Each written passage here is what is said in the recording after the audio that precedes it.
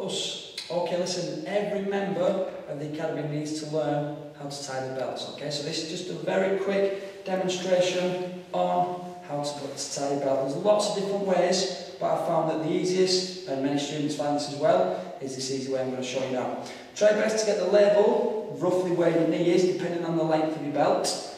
Wrap it round once, and then the long bit again, wrap round twice. That long bit then comes underneath. Try and tighten a little bit of a knot now, so one over the other, pull through, and then, so one underneath there, so it's a little bit neater, and then one underneath there, so it's a little bit neater like that. And then ideally they should be roughly the same length. So, we'll just try that one more time. Just through practice you get better at making sure it's nice and even and as tight as you like it. So, label roughly where your knee is or thereabouts. Wrap round once, the long bit then wraps round twice. That bit then comes underneath both of the belts.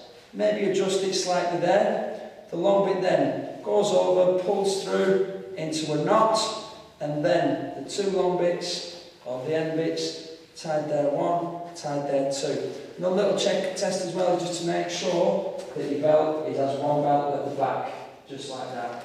And then that should be your belt tied. Keep practicing, and I'll check how you're getting on in class. Well done.